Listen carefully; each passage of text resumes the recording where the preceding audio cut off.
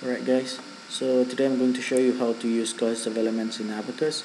So this is going to be split into two parts. The first part that is that we are going to use the available cohesive elements in Abaqus, COH3D8, and the second part we were going to use the PPR cohesive elements that the subroutine is available online in the Paulino website from University of Illinois. So this is the model that we are going to simulate.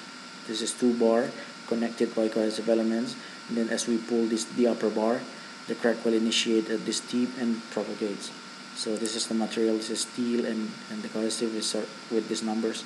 This is just arbitrary numbers that I took. You can put your own number if you want. I just want to show you how it works. So first, the idea is that to do that, we need to model these parts with only one part, and then we do partition to divide which part is the upper part, the lower part, and the interface. Let's do it. So create here, and then you make it 420.001. So the length will be 400, the thickness will be 20, with the thickness of the interface around 0.001. Okay, done. Alright, and then to do partition, we need to create a datum plane. So you can click here and choose create datum plane, offset from offset from plane.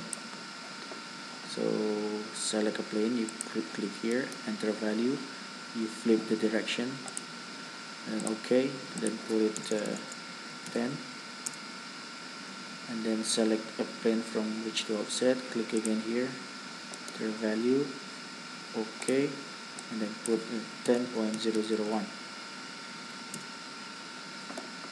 Alright, so if you zoom here,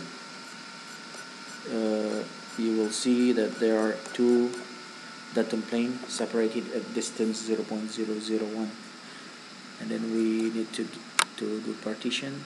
Click and hold, then click this one, partition cell using datum plane. Select a datum plane, choose the lower one, and then create partition.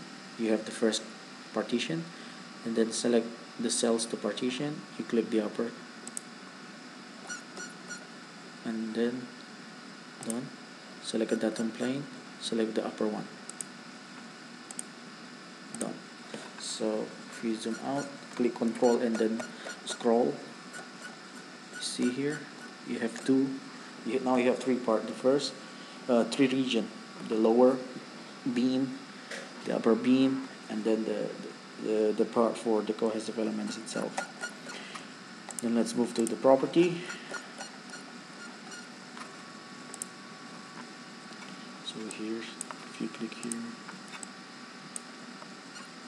okay, so create the first part, steel, and then mechanical, just elasticity, Young modulus 200, and then plasma pressure 2.3. I don't really care about the unit now. And then you create the second part, that is the just call it glue, and then elastic. The difference is for cohesive element, you click here and then you choose traction, and you put the stiffness is you choose here 10, 10, and 10. So the same stiffness in the transfer, in the normal, shear, and tangential directions. And then click here and then choose the damage for traction separation. This is the damage initiation criteria when the interface will damage. So you just choose this one, maximum stress damage, and then put number 0. Whatever you want, 0.5 maybe, 0.5. Yeah, this is the stress at which the damage of the interface starts to occur. And then you choose damage evolutions. So you can choose the energy that is the fracture energy of the interface elements, or you can choose displacement here. I will just choose 0.25. Yes, this is the fracture energy. Later you can calibrate this with your experimental data, and yeah, you choose click damage stabilizations. This is just for damping for numerical stability, because when you're using cohesive element you have damage there, and usually the problem becomes highly nonlinear. It's difficult for the Newton Raphsons to calculate, to converge solutions. So usually you need the viscosity. Just put a small number usually. Alright, and then click OK. I think. Create section. The first section is for the steel. Click OK and then choose the steel. Second section is click other and then cohesive, and then material glue. The rest one traction separation. Click OK, and then we assign the region for this one. Oh no, sorry, I forgot to do something. Let's come back to part, and then yeah, we need to do some partition again to provide us the selection zone for the loading. Offset from plane, this one. Okay, and just put it 5, I think. 5. Oh no, flip the direction. Okay, 5, done. And then we do partition. Alright, so you select all, and then click here, create partition. Okay, done. You will understand why we need this region later. Alright, and then click here. Let's assign section. Choose here and then press shift and then select here. Yeah, but if you zoom, you're supposed not to select this middle part, and then click section 1 is for steel, I think. Yes, and then for the cohesive, select these two area, yeah, then done, and then click section 2, which is the glue. Alright, done. And next, click assembly, part 1. Yes, just click OK, and then step. Yeah, this is the most important part, I think, when you're doing a simulation of a cohesive elements. Let's make it create static general, and then because this is going to be nonlinear, highly deflected, just choose the nonlinear geometry, with somewhat stabilization. Just leave it as is, and then yes, because this is highly nonlinear, they might need a very small time step. Just put it this value. The maximum is 0.1, the initial also 0.1. Click OK. Okay, and then you need to do this. This is really important. General software. Click here, continue. So when Abaqus try to solve the problems, they solve the problem for each time step. So at the given time step, Abaqus will try to solve the problem. If they cannot get the converse solution, usually they do the cutbacks of the time step, and if it's not still it did not converge, they cut it again until several times. So the default is 5 time cutbacks.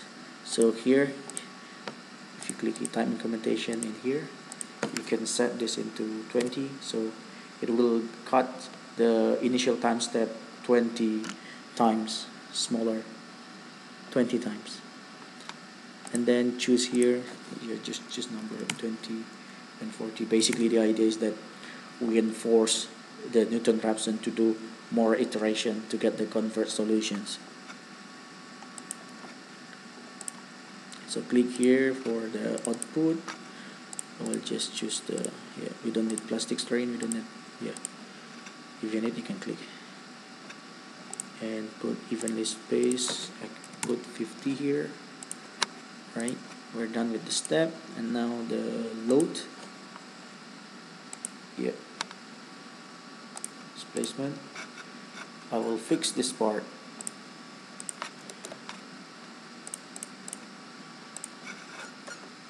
Okay, and you can rotate it, and I will also fix this part. Sorry.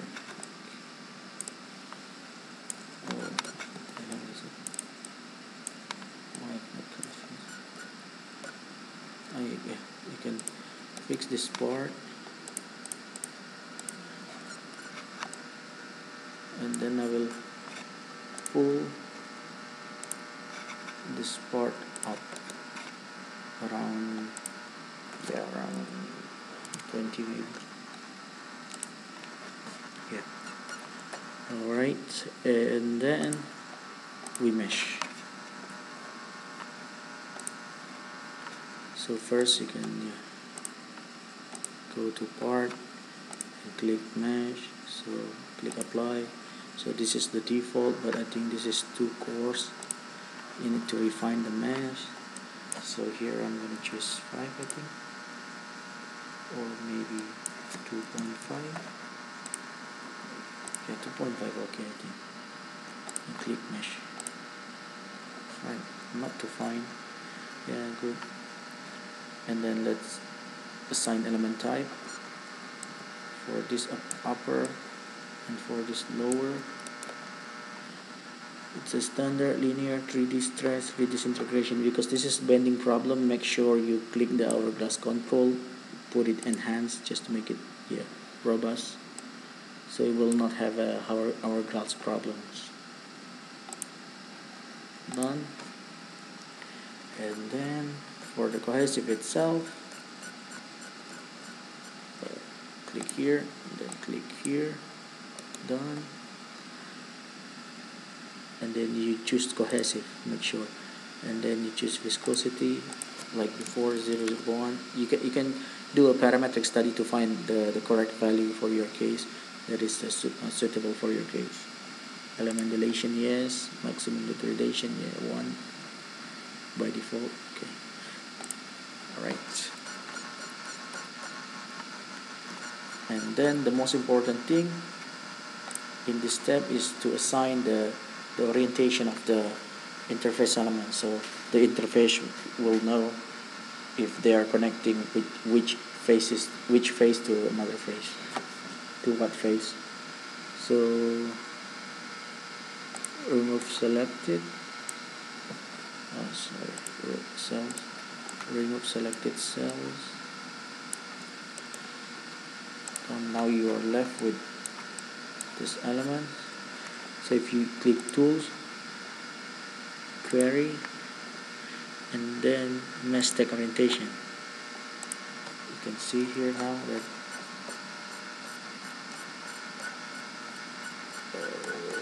what is it? I can see this. Yeah, basically.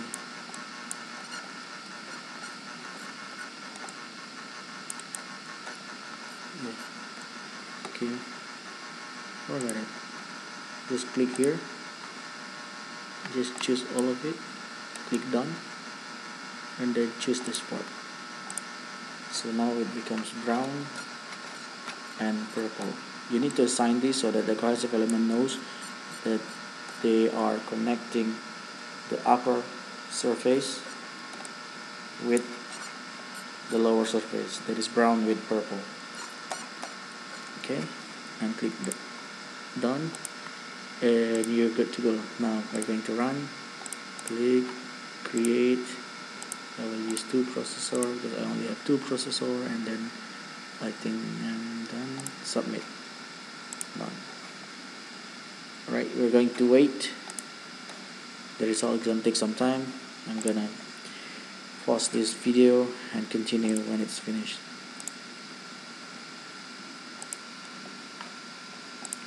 Oops, I'm sorry, I forgot to click something in the field options.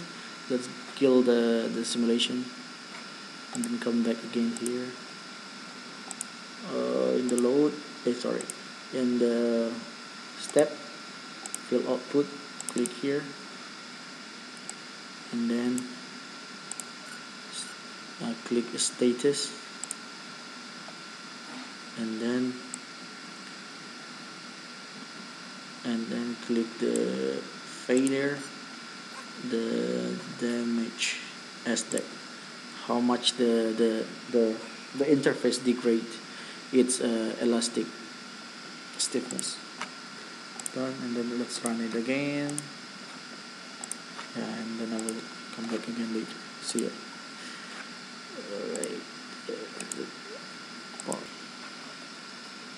Alright guys, so let's continue because the running takes a lot of time, so I just kill and you can see the result until now. So if you click result, you can get this and click here and then maybe here. See, if we can play the movie if you want. See, the crack propagates. If you zoom here, you will see that. Alright, let's do it step by step. There's cohesive elements, and then see the crack. Here is, you can see the interface propagate, and yeah, and so on. Yeah, so that's how to use cohesive elements, and then yeah, you can extract the force, reaction force in here, so you can get the force displacement curve or whatever you want. Yeah, so the next step is that we're going to replace these cohesive elements with the PPR cohesive element available online. So in the next videos. Right.